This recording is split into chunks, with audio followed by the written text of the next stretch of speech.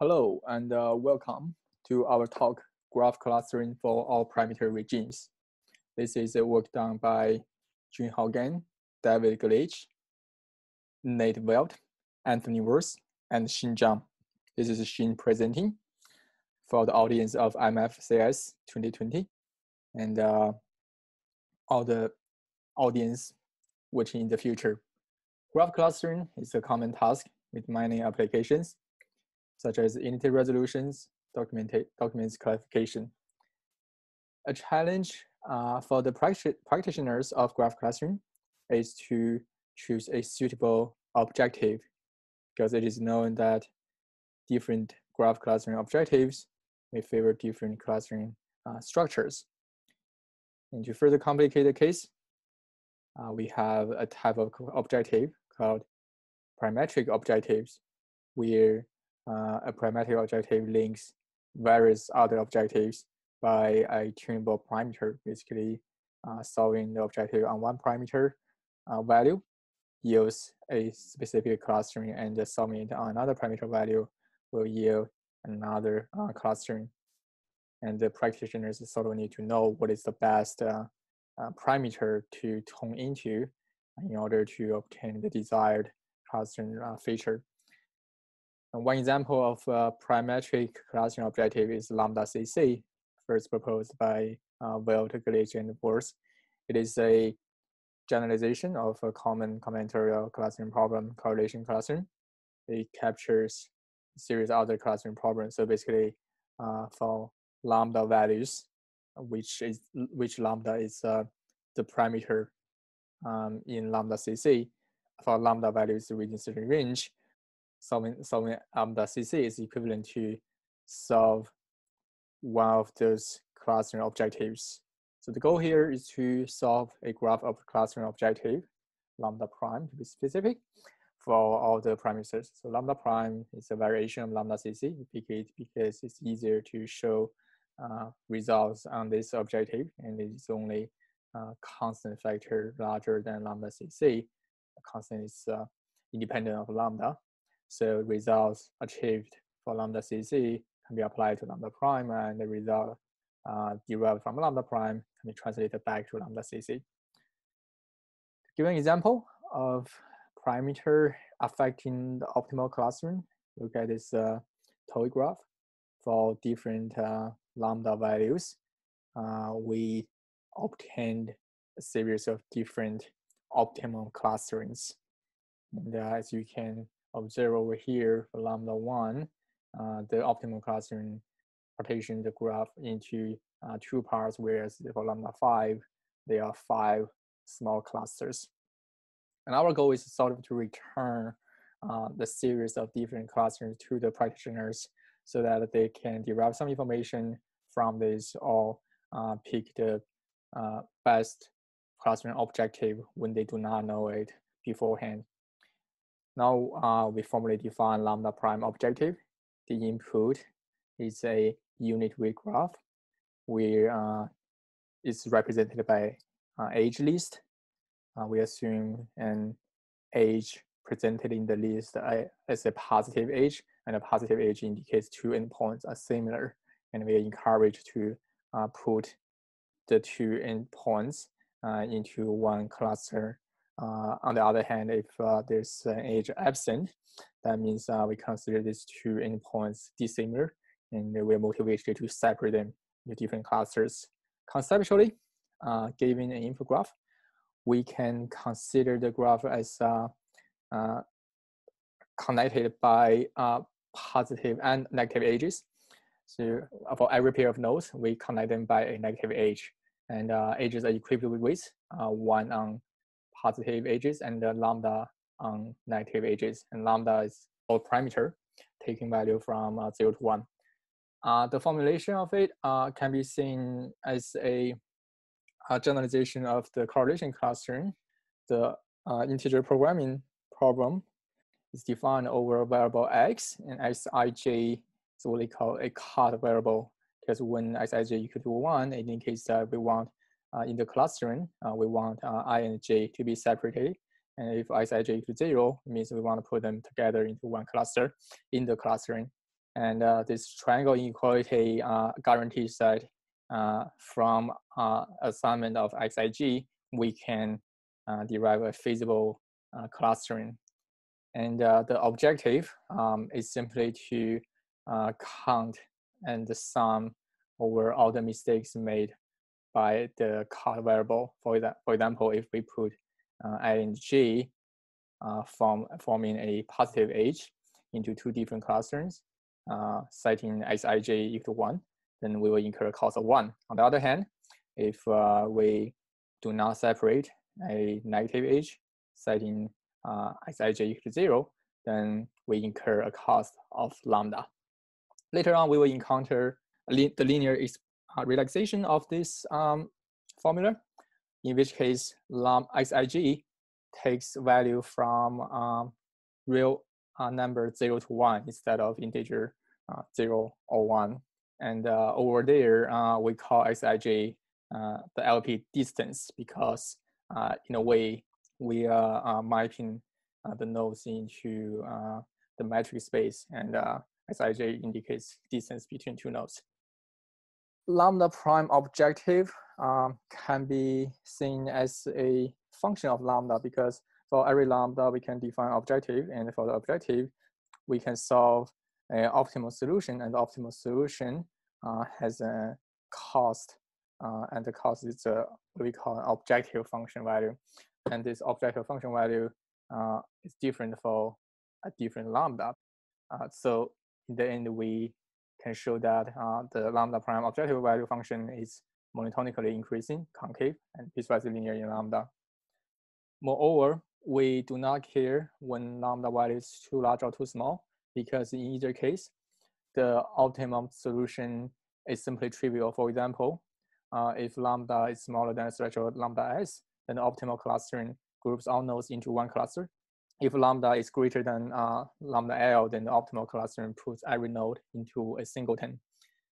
Therefore, we only care about lambda values in the parameter regime that is in between of lambda S and lambda L. Now, the goal is to solve lambda prime for all lambda values. The most straightforward way to approach this is by solving all the LPs for all the lambda values. Although the number of optimal clusterings is bounded by the number of edges in the graph, or number of positive edges in the graph, solving LP is costly in general, and we do not have a polynomial time algorithm. On the other hand, we settle with a sort of an approximation approach inspired by the same problem for a single lambda value. What we do is for a single lambda value and the objective induced by it, we solve an LP relaxation of the LP, and then we run the solution into a clustering. When running the solution, we need to use a running scheme. Previous work has already shown there are a big O of log n approximation factor running schemes for all the lambda values in the parameter regime. The idea here is to solve LPs for certain lambda values. However, which lambda values to solve is a K here. The challenge is that the number of optimal LP solutions could be exponential. That means what we cannot do is to solve all the unique optimal LP solutions for all the lambda values. The task then is to find a family of optimal solutions that contain a 1 plus epsilon approximation for all lambda values. And we call it a 1 plus epsilon approximating family. The task can be demonstrated in the following example. So look at this. This is a TOEIC graph.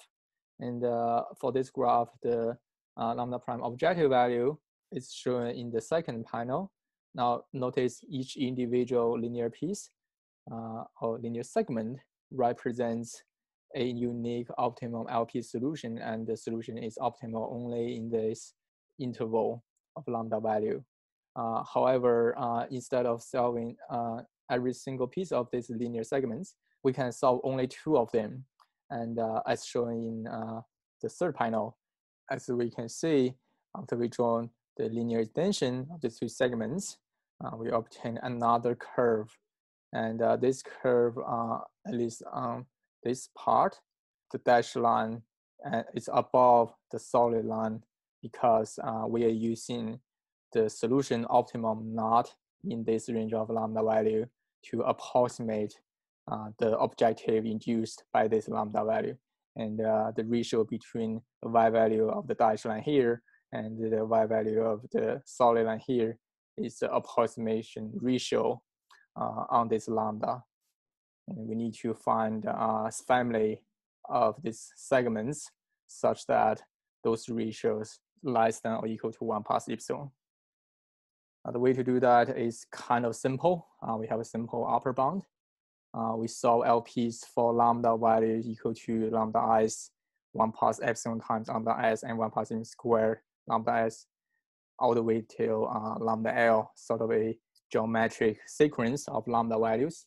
Since lambda s is greater than 4 over n squared for any graph, and lambda l is less than 1, the number of LP solving is bounded by logarithmic base 1 plus epsilon n.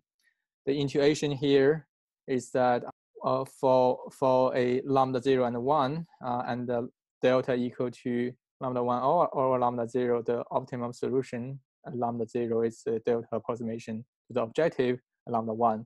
So what we're doing is sort of to translate the ratio of the lambda values to the ratio of the objective values at another lambda points. We're not going to go into the details of this, but you can refer back to our paper for more. The question here is, can we do better than this trivial bound? Because remember, this bound always solves the logarithmic amount of LPs, and it always returns a family whose size is log n. Well, yes and no.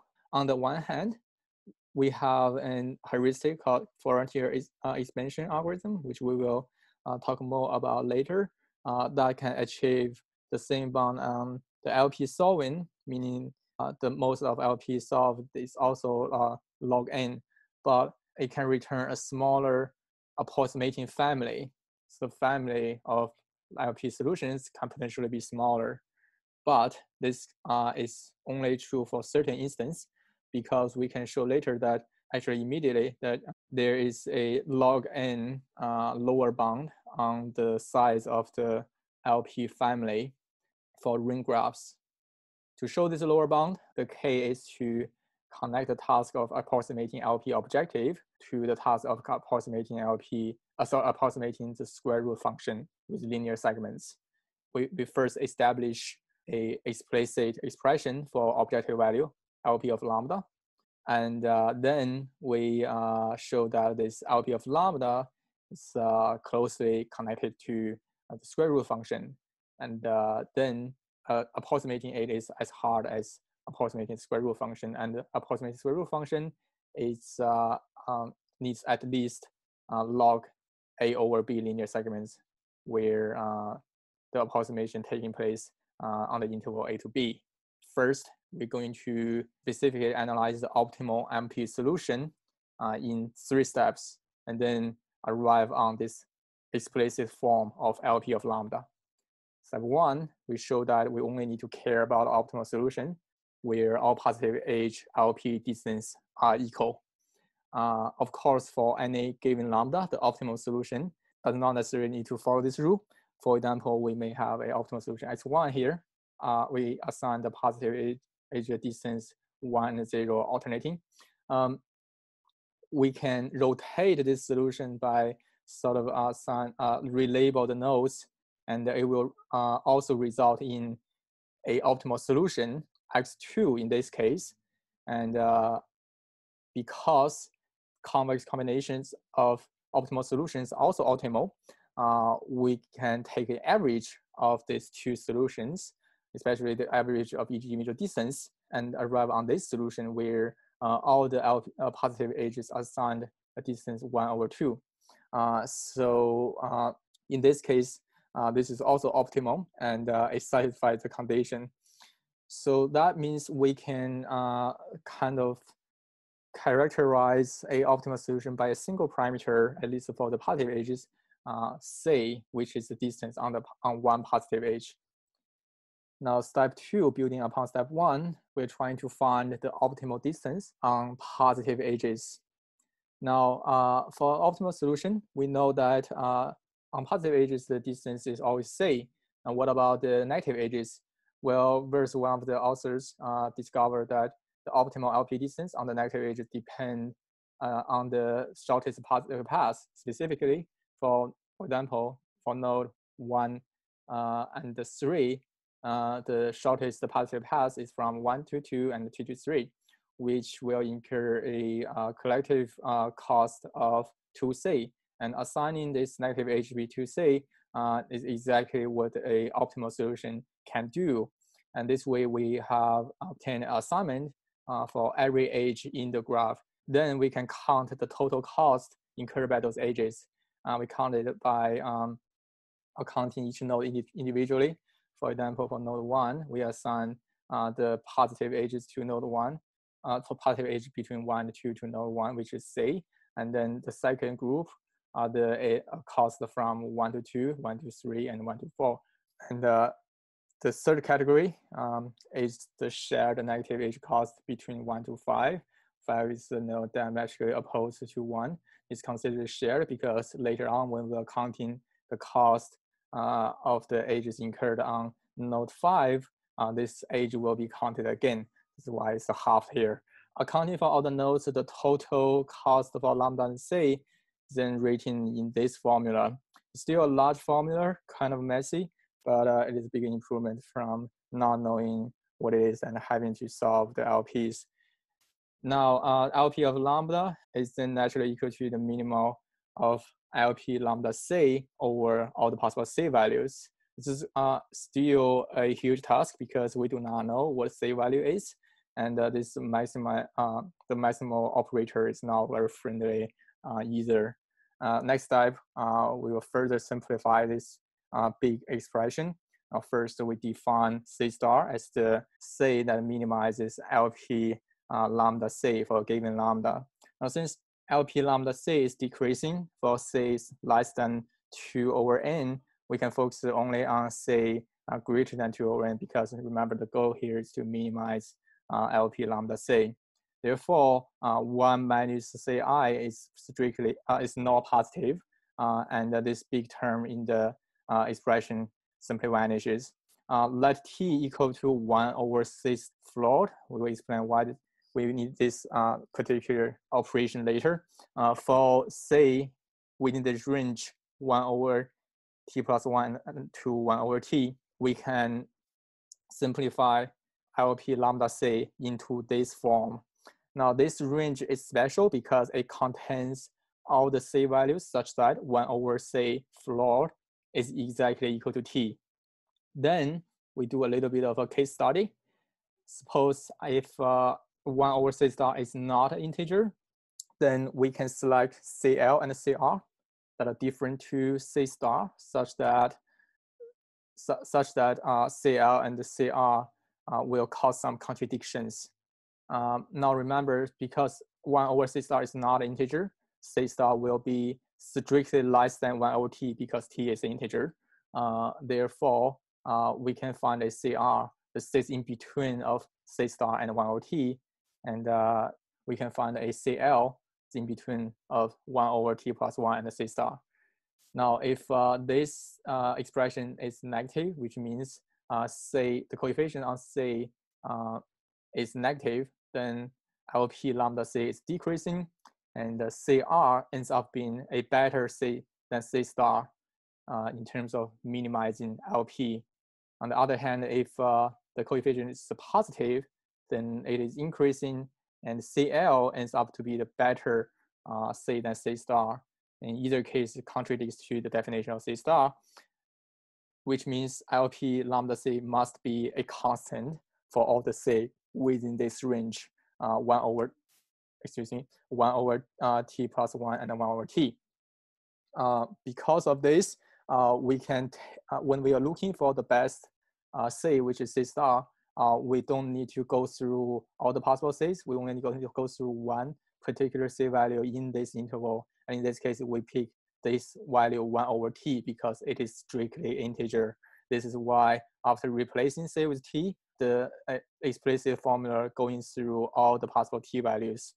And that concludes our proof for the LP's formulation. The final step is to make a square root sandwich. Let Q lambda be this form, and for all lambda in this range, we can show that LP is sandwiched by these two functions. And then there's a final step, which is to show that if this condition holds, then using linear PCA to approximating LP requires at least the same amount of linear pieces of approximating Q lambda, which is at least log A over B. Now plug in the A value and B value, we got a log n lower bound, and this is exactly a match to the upper bound within a constant factor. Finally, as promised, we introduced the frontier expansion algorithm.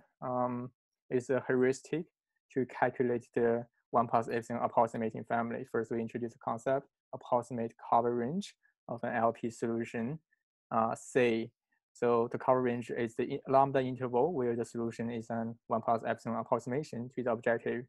The strategy of the algorithm is simple. We start with the first lambda value we care about, calculating C1. And from C1, we calculate the right end of the approximate cover range.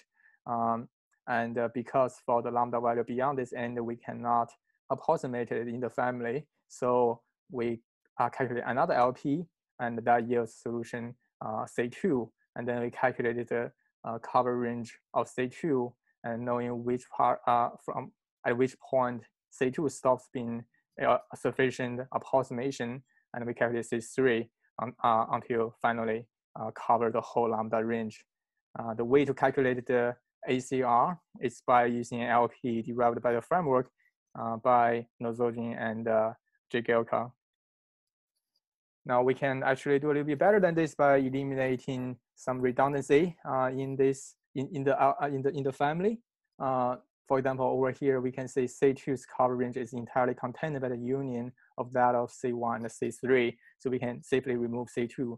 Now, after we remove all of the redundant segments, where a trick we call backward elimination, the LP algorithm probably uses at most twice as many segments as the optimum 1+ epsilon approximating family. Now, to summarize, our contribution in this work is we found a family of clusterings that contains for every parameter value approximate solution to the objective. We obtain a family of clusterings of size big O of log n by solving big O of log n LPs. The size of the family is asymptotically tight for ring graphs. In the future, we would like to better understand the upper and lower bound on the sides of the family for other special classes of graphs, and solving probably less than logarithmic number of LPs, because remember our LP algorithm, although returns potentially a smaller 1+ epsilon approximating family, it still requires to solve a log number of LPs at the worst case. More of the details of this work can be found in our archive version if you go through this link, or go to our document in the proceedings. Thank you all for tuning in. This is my presentation.